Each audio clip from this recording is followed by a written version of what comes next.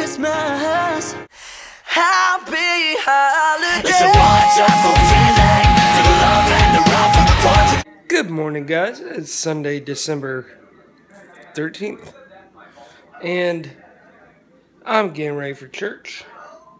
I'm going with McKinney because he's teaching, but I noticed something as I'm about to take my Dayquil, because I've still got a little bit of congestion and stuffy nose. Look at this.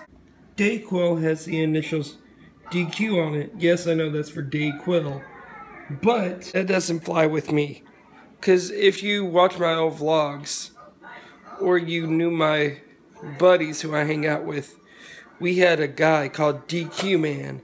That was my buddy Big James. And that stands for Dairy Queen Man. No. No. No. But anyway, I'll see you guys later. Tonight we got the pay-per-view, TLC. Me and McKinney and Josh hanging out. I'm going to give Josh as a Christmas gift. He already knows what it is. But yeah, and I'll see you guys later. Bye.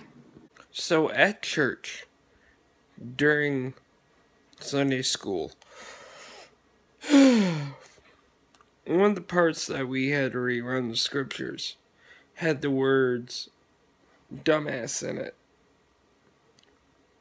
Talking about a dumb horse. But the way the girl said it, it sounded like dumbass. And I automatically thought of this guy. Yep. Eric Foreman's dad, Red Foreman. But anyway, then in third hour of church, McKinney taught. After that, came home. I took a nap. And McKinney went to his place. He's about to come over now. We're going to watch a little bit of Step by Step. And then TLC tonight. And Josh is coming over. We're going to go get pizza from Lucy's. And have a fun time. But anyway, that's all I really gotta say right now. And I'll see you guys later. So I was gonna vlog part of TLC, but it started buffering. Oh, there we go. And there's Josh. Kind of interesting that some of the tables And look at that, Josh fixed it. Good job. Yeah, fellas. And Hook. Set up here around ringside. And McKinney over there. That way. He's like over there. He's over, like, there. Besides me. Thanks to the man behind me, we came to the conclusion Ryan Merriman from Luck of the Irish grew up to be Kevin Owens. If you don't believe me, look at these photos right here.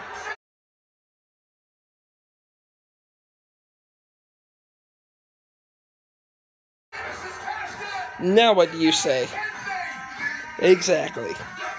So after the pay-per-view, Josh went home and me and McKinney sat here and watched the Stone Cold podcast featuring Shawn Michaels.